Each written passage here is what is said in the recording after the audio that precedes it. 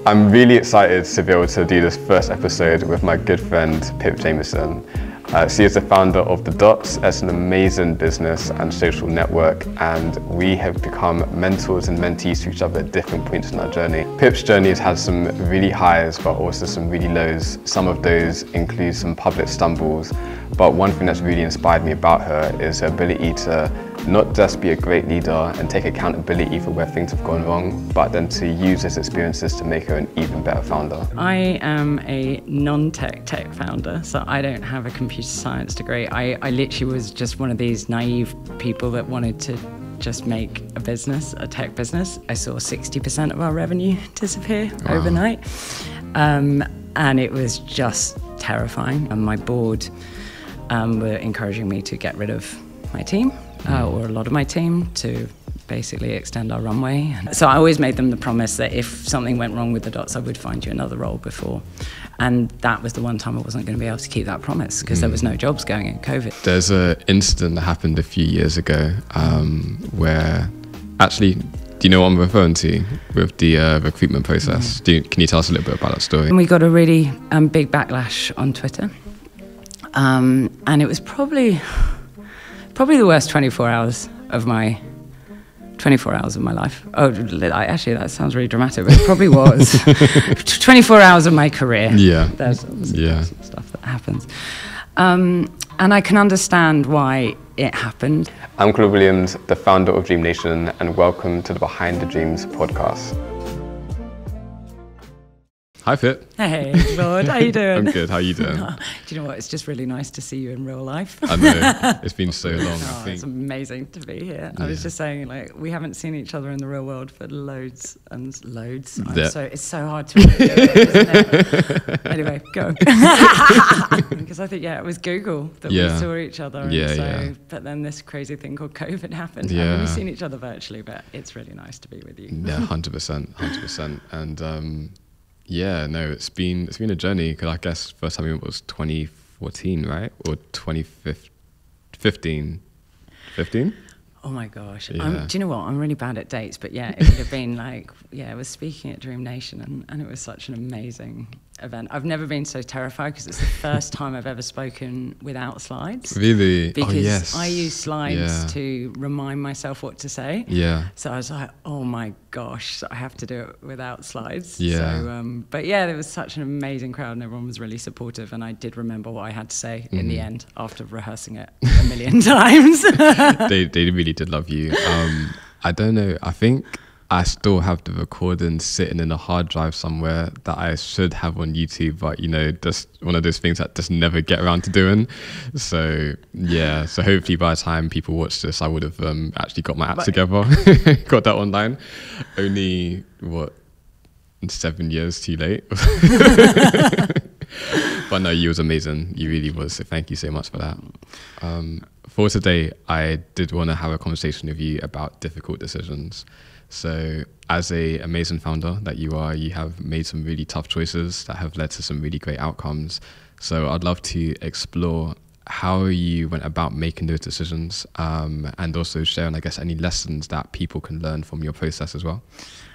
It was so funny when you asked me to talk about this, because in my head I'm like, oh my gosh, how do I make decisions? But actually then it made me think about making decisions. So I'd love to share, I guess, my process, which isn't always right, by the way. And I think that's the game. In reality, as practical dreamers, we have to just make the choices, and we will never know whether they're right or wrong in the moment. It's just hindsight. So with all that said, one of your first major decisions was around your first company. Can you tell us a little bit about the story? Yeah, so I am a non-tech founder, so I don't have a computer science degree. I literally was just one of these naive people that wanted to just make a business, a tech business. So I started my first tech business in Australia. I had a co-founder, and it was a bit like a baby sister version of The Dots. It was a creative networking platform. I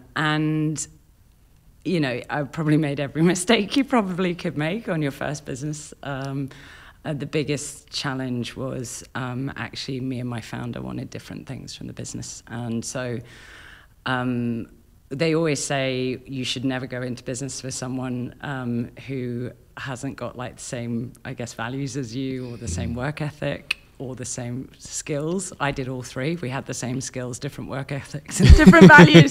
So I basically made all the mistakes you could make from a co-founder decision. But very long story short, we wanted to take the business in different directions. Yeah, what were those directions? So I wanted to kind of go international, expansion, grow the business. He really wanted a lifestyle business. Right. And those things aren't, and I have no criticism for anyone who ever wants a lifestyle business. We just wanted different things. And so it just got increasingly challenging day to day. And so I ended up having to leave the business. I sold the business. All the money I made from the business, I reinvested into the dots. So I seed funded the dots. So it was like all eggs, one basket. My poor husband finally made some money. And you're going to do it all again, blow it all again. And then I had to restart all over again. And it was really, because you know what it's like, you put your love into a business and it becomes almost like your child. So it was really tough to go through that, and lots of highs and lows. But yeah, it was, in hindsight, the right decision. Yeah. Before we, I guess, talk about the dots, what was it that actually got you to make that choice? So you said the pressure was getting worse, etc. But what was the cutting off point where I need to choose between? I mean, that one, to be honest, was a necessity. Like, it just wasn't sustainable. So I think more I was forced into that decision. I think the harder thing is then the decisions you make after that. So you actually, when I was going through that process, you go through a decision of, do you play hardball and maybe step outside your value set and start being the sort of business person I never wanted to be? Yeah. Or do you recognize this isn't working, it's becoming quite toxic, I'm going to just try and be the better person and let it go? And I think that was more the decisions, like, I wanted to stay true to who I was. And even though it's horrific giving up one business, I just didn't want to fight in a nasty way to save it, which was my only other option at the time. Was you able to maintain that relationship? No, sadly not. And so it was one of those really horrific kind of times where, you know, you just, if I look back, I wish we'd communicated much earlier about it. It just had spiraled to the point that it wasn't sustainable after that. Yeah, sorry to hear that. I think for myself, you might not know this, but Dream Nation is actually like the 6th or 7th like business projects that I've done.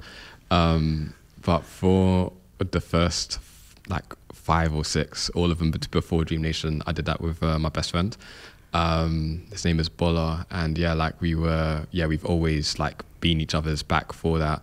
So it's the first time I stepped out without him on that. But when we came to the decision of me like going into Dream Nation versus running what we had called the Creative Circle at the time, which was like a marketing agency, we were lucky in the sense that we had already had those conversations around like the values, work ethic, etc. And the contracts we had between each other literally said, like, if we ever get to the point where the business is going to impact our friendship, then that's the time to walk away. And that's what was happening. Like, we were beginning to want different things, move in different directions, and was able to actually have that conversation beforehand. And so now he's still my best friend. Like, his children are my godchildren, best man at his wedding, etc. So yeah, like, I wish other founders had that information before at the start of their journey of like that communication, what you need to have decided between yourselves. Yeah, communication is key, like not just for co-founder relationships, but everything. Like I learned such an important lesson, which was don't let things fester. I kind of, in that first business, I was trying to just fix things and cover up the cracks. And now with this business, I'm very much like, if there is a problem, I'll address it, because actually you don't know unless you know. And so if you're letting something fester, it's you that's getting wound up. They just might not know. And actually, if you address it straight away, it's so much better. And so, 100%. I learned that the very hard way. Thank you for listening to today's episode. If you haven't already, make sure you sign up to our mailing list at dreamnation.co/mailing list. And from there, you'll be able to find out about all the things that we have coming for you. Please make sure you subscribe to us on YouTube or whatever platform you're listening to this podcast on. Don't forget to like this video as well. With the Dots, your current baby, been successful for quite a while now, you would have had to make quite a few big decisions. Obviously, you're not in Australia anymore. And obviously as well, like, you are now a solo founder in that regard. Could you walk us through making those choices around like why you made them, how you got to them, etc.? Yeah, so I mean, I was so passionate about creating a networking platform that allowed people to find opportunities and really level the playing field. So that was the same vision for the platform in Australia. So I just wasn't ready to let that go. So I restarted it all over here. I think that was kind of a no-brainer decision, because someone once said to me, like, if I gave you £1 million tomorrow for your previous business, would you take it? And I was like, no. And then you realize how passionate you are. So if you're ever wondering, like, do you want to sell a business or not, ask yourself that. Maybe 100,000 or 10,000. But yeah, so the kind of starting again. And while I'm a sole founder, I do have an amazing founding team who've actually been with me right from the beginning. So I have to give them credit for this whole journey as well. But I am sole founder and CEO. But yeah, I mean, for me, it was just about democratizing the creative industries, opening up access for everyone. So in the early days, it was very much like profiles and jobs. Yeah. We realized very quickly, particularly in the creative industries, that most people do not get a job through applying for a job on a job board. Actually, most opportunities come through a network and through meeting people, and especially in the freelance space. And like everything you did at the events in Dream Nation, bringing people together to do that networking, that's really actually where the magic happens. So again, somewhat naively, we were like, okay, jobs aren't good for our community in some ways, because it's quite depressing when you apply for a job, have 500 people apply, you don't get a response for a company. So we were like, actually, to really help our community, we have to move really heavily into the community networking space. So yeah, we just basically worked out, how do we build an engaged community of really a platform where no one has something necessarily in common apart from they worked in the creative industries. So we spent 5 years working out, how do we bring value to people, community and networking. So what you're saying, I guess, if we were, and I know we don't do technical that much in this podcast, but you're really talking about product market fit. So trying to find like the right product for the right people. And like you said, it took you 5 years to get there. Like, what was that process like, trying to find the right answer? Yeah, I mean, it was literally test, iterate. I mean, when we first started out, we were really guilty of going, oh, I've got this brilliant idea for the platform. And then we'd spend like a month building it, only to find like 3 people clicked that button and actually used it. And so we then got a lot better at doing tests on the site. So let's test a feature. Let's actually just build the button, see if anyone clicks it, and then have a little thing that says coming soon. So we got a lot better at that process. And then it was just looking at kind of the data, how people are using it, and a lot of kind of in-person chats with our community as well to make it more valuable for them. But I think what the secret sauce was is just a recognition that we wanted to connect people in the real world as much as digital. So, you know, that is the stuff that you did is where the magic happens. So how do we help our community find out about amazing events and networking opportunities where they can actually make magic together? Kind of, so going back to the idea of decision making, so even though I don't know if you realized it, but you did walk us through one way to make a choice, which is that idea of testing things out. Don't do necessarily all the work, just find what is the simplest way to run that experiment and decide whether it's worth doing the investment or not. Yeah, there's a brilliant book. Oh my gosh, dyslexic Lean brain. Startup. There's Lean Startup, but there's another one which is Testing Business Ideas. Is another brilliant book on that, and it's everything from like surveys, chatting to your community, just testing things. It's a great way to kind of cycle through. And I think as founders, you know what it's like. We've got so many ideas all the time. So test and learn, test, learn, make a lot of mistakes, but kind of acknowledge they're the wrong mistakes and move on to the next thing. So funnily enough, we've probably taken as much code out of the Dots as we put in it, because there's so many tests that went live that totally failed that we had to sort of take out of the process. Have you ever gone against what the data has told you when you're making a decision, and what was the consequence of that? Yes, I actually love using data as one of the data points, but I think it's really important that the community, the data can tell you one thing, like a button can tell you one thing, but there could be so many problems with that button. It could be the wrong wording, it could be in the wrong place, it could be, so working off that instinct of what actually do my community really need, that's the more important bit for me, using the data to validate it, but actually listening to people and trying to help those people is, I find, the magic bit for me. But I guess what informs your instincts? So how do you instinctively know what people, your community need? I think, well, we're both dyslexic. We have a kind of a there's my dyslexia sometimes, I mispronounce word. So we have a distinct advantage where, I mean, if you think about humans being like the most sophisticated robots that exist, you know, we take in data all the time and information all the time in the real world, and we synthesize that into like intuition and gut feeling. The advantage of being a dyslexic is we tend to take in more information from the world, so our intuition tends to be more honed, and there's loads of research on this, so anyone who's listening who's a dyslexic, it is a superpower. So yeah, I think that instinct of taking in the data and kind of acting on gut, but then using other, you know, the team, the community, the data to also validate that gut. Gut's not always right, but it really does help on that journey, particularly if you're dyslexic. I remember years ago when I came to your office, you just gave me some advice around planning for apps, but there was something that you was doing that seemed quite unique to me around neurodiversity in your team. If I remember correctly, you would deliberately hire people with certain like neurodiversities to do certain roles. Could you tell us a little bit about that? Yeah, I mean, it's sort of, I mean, I've always had to be really open about my dyslexia. So, you know, there are challenges, obviously. So my written and pronunciation, sometimes the words aren't so good, and we both now have, and I've started having an email signature that says delightfully dyslexic, excuse typos. I'd completely stole that from you. No, I'm so glad you did. And anyone who's listening, steal delightfully dyslexic, excuse typos and put it at the end of your email, because it goes from people going, oh, they're an idiot, to I understand, context. But because I guess I was always so open about it, my team, who I didn't realize had different neurodiverse traits, started being more open about their neurodiverse traits. And there's some roles that are just brilliant for people that are neurodiverse. So, you know, engineering teams, autism is a absolute superpower for engineering.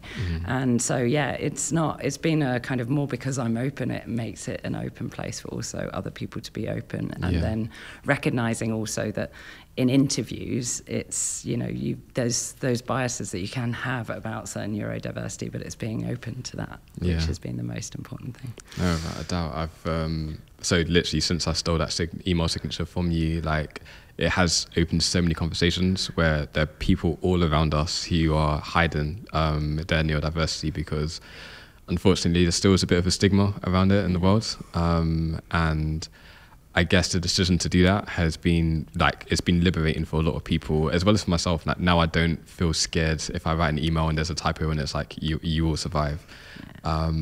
Although one of my experiences in the corporate world, I remember asking HR if I'm allowed to include it in my signature, and they said no.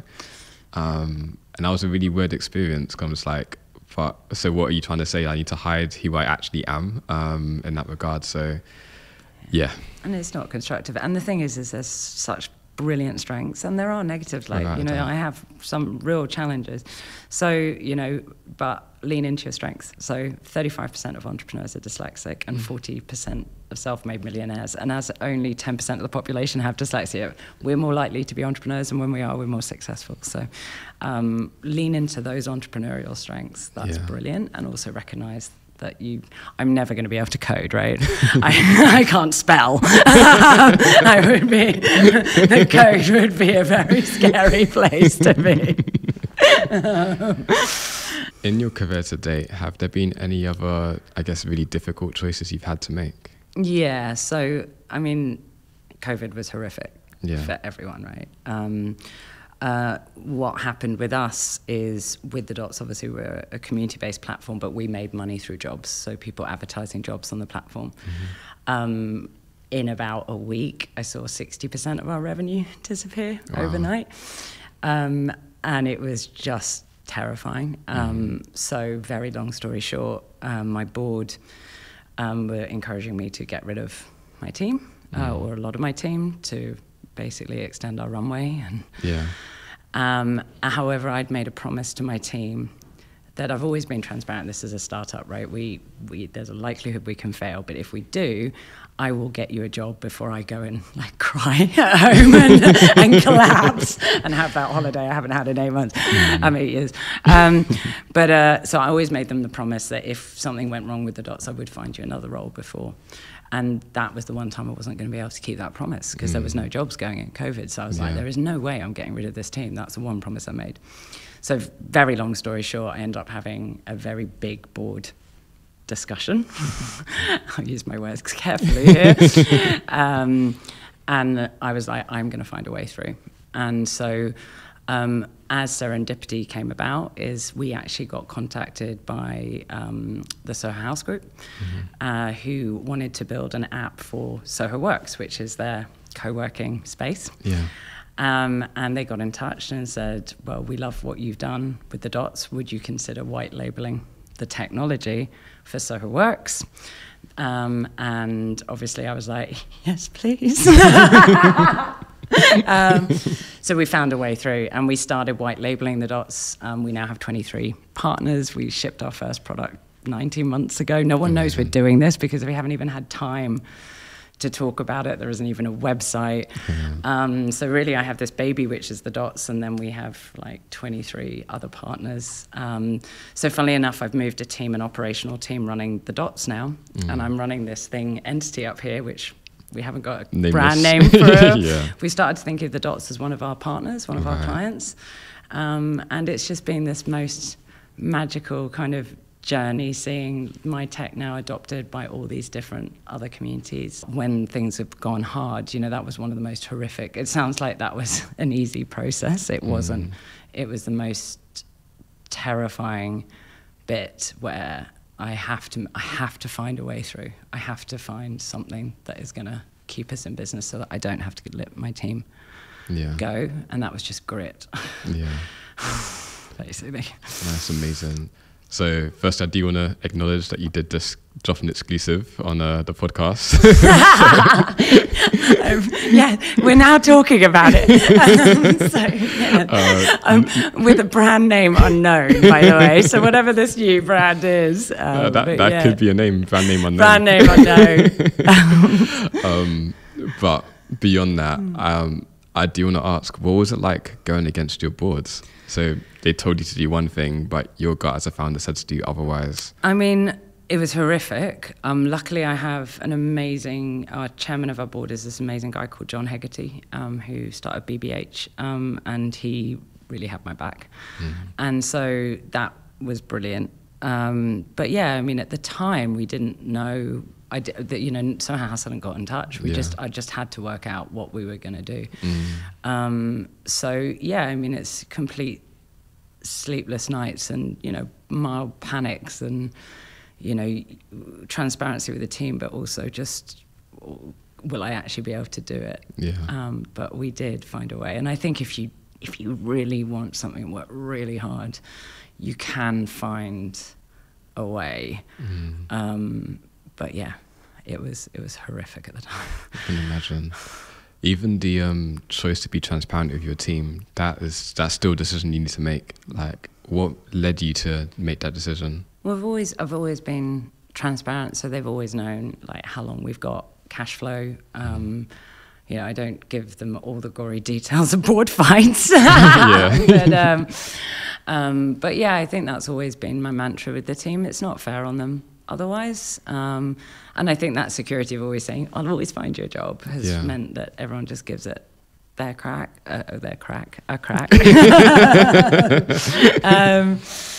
But yeah, I mean, that's I've never wanted to be one of those founders where decisions are made in a vacuum and you just dictate to your team. Actually, the team helps shape everything we do. So I'm probably overly transparent, if I'm honest, Claude. I'm sure sometimes they're like, please don't tell me that. But yeah, I think it's really important because then they can be collaborative in the solution. Yeah. Right. And actually, sorry, one of the things that happened off the people did take a pay cut because they knew what was happening. Right. So the founding team took the biggest pay cut. Seniors took the next biggest, mid-levels next, and we didn't cut any of the pay of the juniors. Right. So we basically all came together to make that happen. And then when we got through it, everyone got back to their original pay, but we also gave them a 10% pay rise as well. That's amazing. So, but, you know, that was them all coming together. Yeah. My actually head of back engineering offered to cut his entire salary. I was like, no way, you're amazing. I'm not doing that to you. But yeah, it was all of us grinding it through together. Yeah. Which is magic. I just want to take a minute just to let you know about an amazing book that I've read this year. My friend Kenny Maffedon has written a book called That Peckham Boy. It's an autobiography about his life and his journey up until this point, and I can say without a doubt it's the best book I've read in 2023. Check it out, I hope you enjoy, but also let me know what you think about it. I'm hearing 3 themes coming up in terms of how you make decisions. I'm hearing be guided by your values, trust your gut, and be collaborative with it. Actually, a 4th is also do use data, but don't let data be the deciding factor. And I think the other one, actually, when I was sort of thinking about it, was actually sometimes you just have to make a decision. Like I think when I was starting out, I would sort of sit in limbo land, like, am I going to make the wrong decision? Am I going to make the right? But actually being in that limbo land is really bad, right? Because you're not doing one way or the other. Yeah. So I've just got better at making a decision as quickly as possible so everyone knows where we're going. And I think more importantly, especially when you have a team, making sure everyone is aligned behind that decision. Because the worst thing that can happen is if you've made a decision but one team's going off in a different direction and you're going off in this direction, you don't know if it's right or wrong. So you're always going to make the wrong decisions. I've made so many wrong decisions. But the important thing is we make the decision, we're aligned behind it, we test it, validate it, and we quickly realize it's the wrong decision and we can change that decision and move somewhere else. But if you're in limbo land or people are going off in directions, you just don't know what's right, what's wrong. But if you're working together, you can go, okay, actually, that wasn't the right thing. Let's do that instead. So how do you get people to align behind a decision, even when you don't know if it's the right one? So I think it's transparency again, collaboration again. Don't like make a decision and just tell them that's a decision. It's like get people involved. So we use something called the unkillable process. Okay. It's based on objectives and key results, which are a bit like KPIs. But the problem with KPIs is their performance, you have to hit them. When you're scaling a business, you don't know if they're realistic or not. So OKRs are aspirational. So it's like, you know, you shoot for the moon, you land in the stars type situation, but you're not accountable for them. And the unkillable process is basically where you have core and explore OKRs. So the core ones you can bet your house on, and the explore ones are more like, I'm not sure if this is the right decision, but let's test it and go.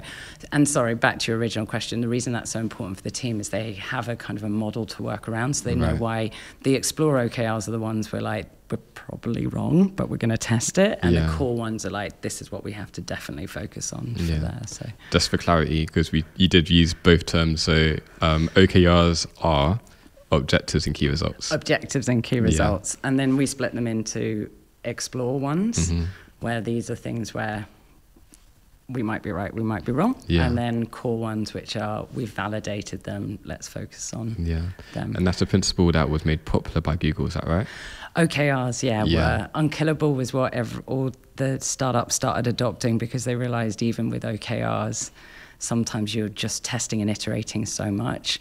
OKRs can be set for too long. So you're trying to achieve a goal, but you don't know how to get to that goal. So the unkillable model kind of balances the two. That's awesome. Do you happen to know where people can learn more about the unkillable model? Oh my gosh. Do you know, I don't think it's online. So what I'm going to do, Claude, I'm going to give it to you.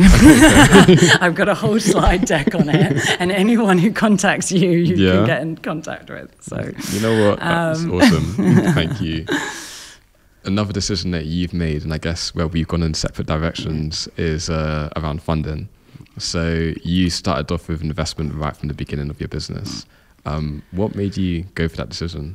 So, yeah, I mean, I seed funded the business originally from my exit in Australia, but yeah, we've been through 3 rounds of investment. Why? Because tech is very expensive, and engineers are very expensive. So, and it was kind of the thing to do back then. You know, this is 8 years ago. I was like, I've got an app, but I'm going to raise some investment. And I did. And then you forget that actually when you raise investment, you're giving up a part of your company, right? You are no longer the boss. You are accountable to shareholders. They own a percentage of your business. It's a completely different business. So I think I somewhat sort of naively went in there, somewhat from necessity because I don't have an engineering background. So I needed to build tech that I couldn't afford to build. And the money I made from Australia wasn't enough to scale that through. However, the problem with raising money is I also spent stuff that I should never have spent. Like, we spent loads on Instagram ads and Facebook ads. What a disaster. Anyone listening, like, this is one thing you definitely need to look at your data for. So we spent loads on Instagram. Loads of people were signing up to the dots. We're like, this is amazing. About 6 months later, we were like, are those people still on the dots? And no, they just churned. And we suddenly realized that was a complete waste of investment. So that was one where the data did tell us the right thing, or should have guided us. So yeah, I think the problem with money as well is you like suddenly have this money, and also you have investors like grow. And we almost grow too quickly. You know, we're 1 million members now, but that's great. But at the same time, I actually tell all our partners, grow slower so you learn more about your community and you can help them more. We almost scaled too quick that it was a bit discombobulated. So that was... No, I definitely get that. And I think that's part of the reason why all the things you said is part of the reason why I chose to do the opposite. I will raise investment at some point, but actually advice that, once again, you gave me, if you might not remember it, is get product market fit and then add investment to grow. So don't use investment money to try and find out what your real product is meant to be. And that's exactly what we did. And that's why Meta and Instagram just didn't work, because the product wasn't there yet. And so product market fit should have been everything. But also, if you can do it without investment, if someone can do it without investment, and that's an amazing way to go as well. Because, as I said, raising investment is a bit like going into a relationship, but without the benefit of makeup sex. Basically, you're stuck with them forever. At least it's not meant to include that. There's some really bad investors out there. Luckily, they're not on my cap table. But yes, but it's you can't get rid of them until you get rid of your business. Essentially, and that's it. So it's a route that you really need to think very carefully about. There's an incident that happened a few years ago where, actually, do you know what I'm referring to with the recruitment process? Can you tell us a little bit about that story? Yeah, so, I mean, we obviously, with the dots, we were working with all these companies that were using the dots to hire. And one of the things they could do on the platform was search for profiles and look for profiles. And there was a huge amount of research that was coming out around bias, and that people make decisions on looking at, like, if you're doing a search, say, for videographers and you get a list of videographers, people make a snap judgment in like 0.01 second if they should put them into their shortlist or not. At the same time, there was lots of research that was also coming out that, say, someone called Adam was 4 times more likely to hit a shortlist than someone called Mohammed. And so on the dots, we launched like a bias-free browsing toggle that our partners could use that basically hid anything where you could make snap decisions. So profile picture, educational background, companies you've worked at, because that's the other thing. Like, it's much easier as a junior to get into a really famous company if you're more affluent, that sort of thing. So we removed all that. And then we got a really big backlash on Twitter. And it was probably the worst 24 hours of my life. Oh, actually, that sounds really dramatic, but it probably was. 24 hours of my career. There's obviously some stuff that happens. And I can understand why it happened. Like, I have a hidden disability, but I don't know what it's like to be hidden because of something someone can see. And in hindsight, it was a decision that we made with the right intentions, but we should have done more consultation. Yeah. And it was just one of those things that I learned a lot about that process. I'm very grateful for very dear friends like yourself who helped mentor me through that process.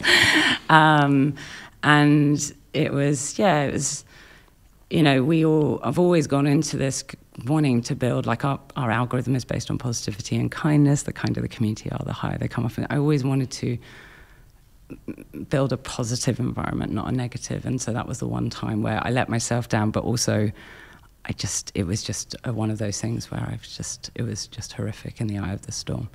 Yeah. And so you learn from mistakes. And I mean, the interesting bit with it is, I have this little sticky on my computer of mistakes to never repeat, and one of them is just more consultation on some features. You can't do that on everything though, and that's the challenge, especially as a small business. It's quite hard as you're scaling. You're gonna make mistakes. We all make mistakes. 100%. I guess, how do you find that balance when to go down this whole consultation process versus we just need to get something up and running? Well, we have a beta club now, which are amazing. So that's like a community that we give early releases to. But we have actually all the other communities we have like either what we call founding member groups or committees. Yeah. And so we release everything early to them.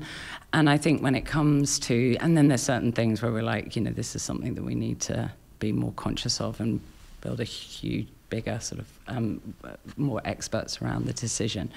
But I think what's lovely around making it also very collaborative with our community is they pick stuff up really quickly. But also I love my community because we get the loveliest complaint emails. It's like, I love the dots, but and I'm like, oh, bless you, you're amazing. I think people who use us, they know that our intentions are good. We're not always going to get it right. And so, but we love feedback. You can't grow unless you're getting feedback from the community on what's working and what isn't. I think that's another principle that you've just pointed out. So this idea of consultation with the people you're trying to serve.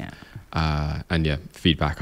One expression I stole from my sister is I'm always now repeating, feedback is a gift. It's both a gift to the person receiving it, but it's also a gift that you can give others. So if you can build a community that feels it that way and sees it that way, then it results in successful businesses, I find. I love that, because in our training deck, so for all our partners that we onboard, we have like a training deck for their app, for their apps, and one of them is feedback is a gift.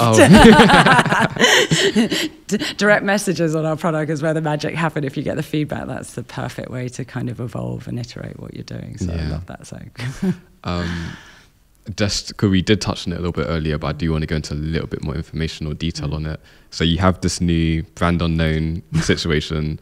You have all these amazing partners. You've told us about Days. Can you tell us about any others, or are they top secret? Yeah, so Apple was one. Terrifying. So we're 180 The Strand's networking platform. So for anyone who doesn't know 180, it's the new kind of creative hub that's on the Strand near Somerset House. So it's very kind of fashion focused. Frieze, which is their Frieze Art Fair.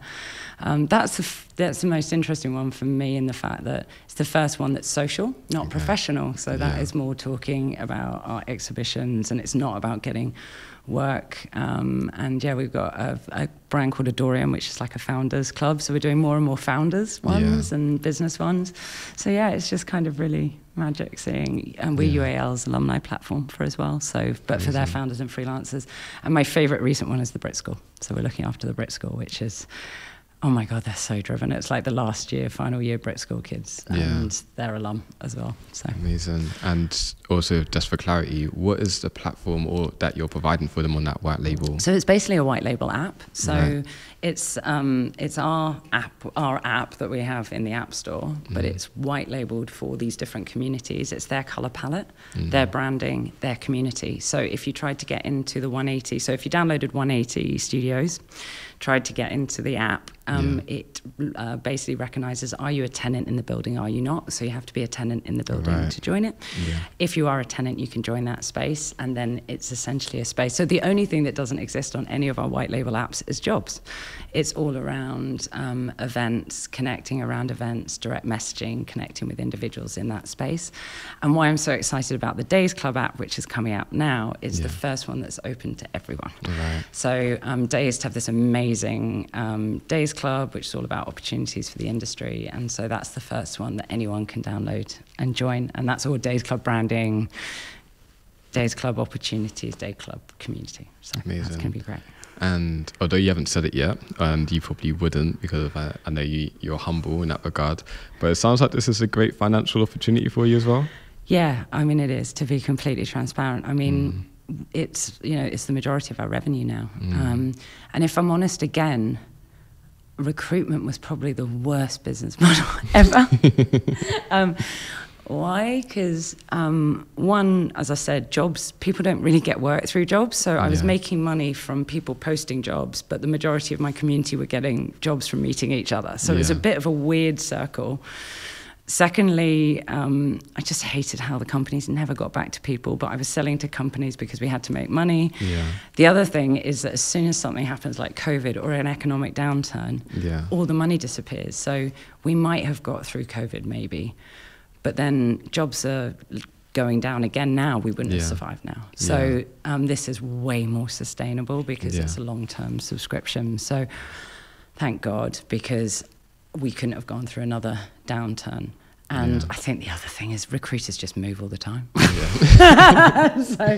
So it's not like our products don't still have jobs on, but they're all people posting those now. Is someone doing a call out and saying, can you recommend a videographer? So you're actually talking to a human. You're not talking to a vacuous job with a non-human behind it and an HR person that's never going to get back to you. So I way prefer it that way. I'd rather Claude post, I'm hiring, than, you know, this weird brand never getting back to you and doing it through a recruiter or a talent manager.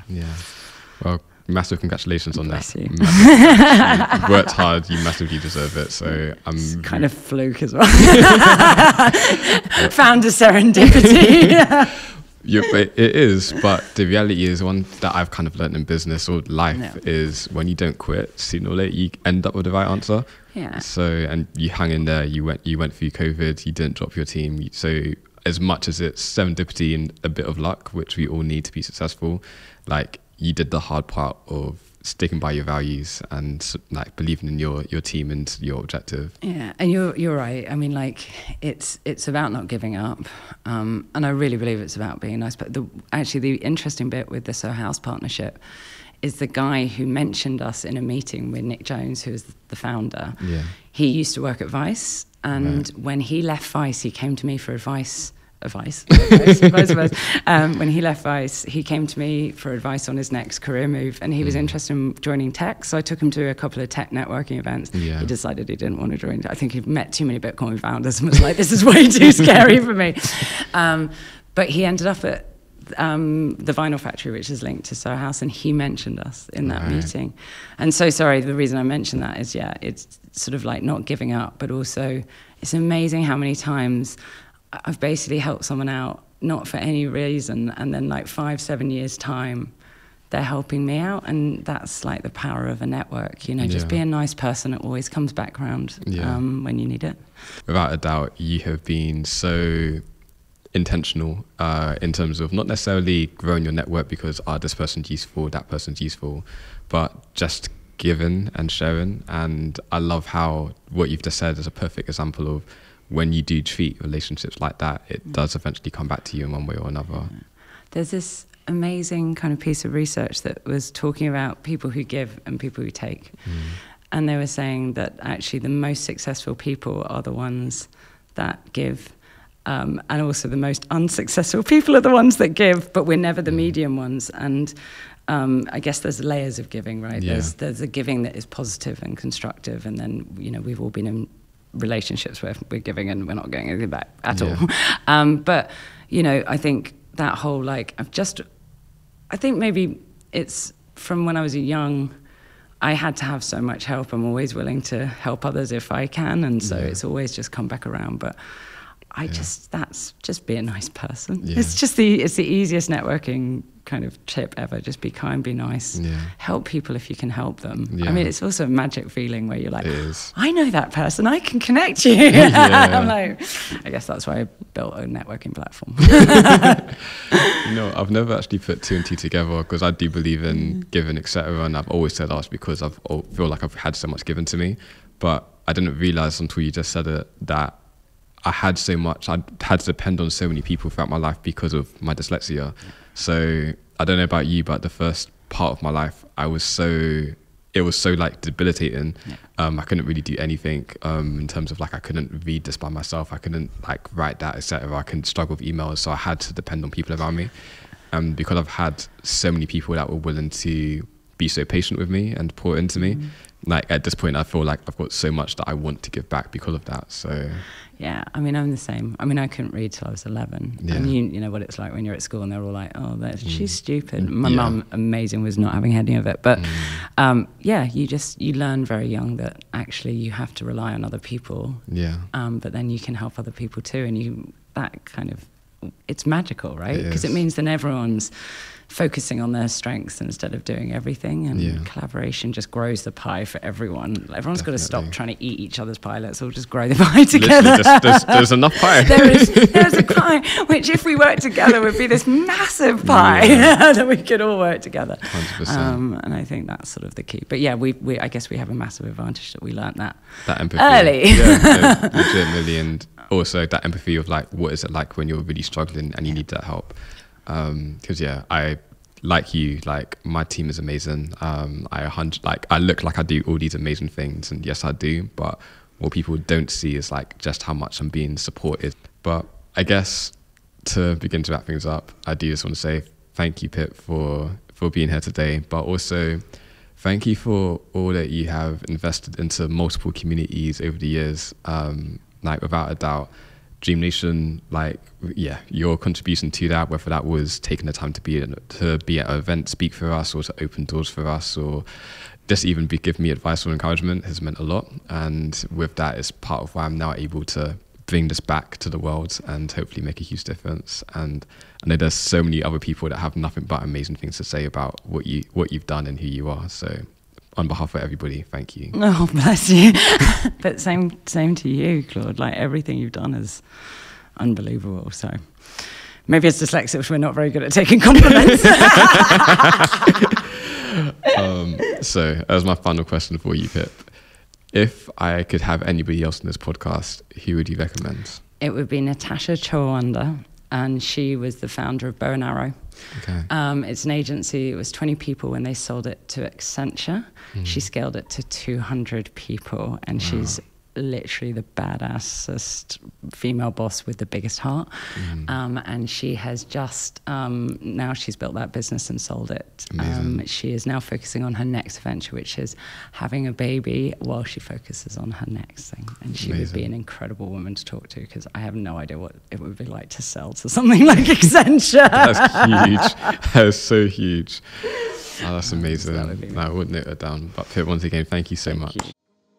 Thank you for tuning in to today's episode.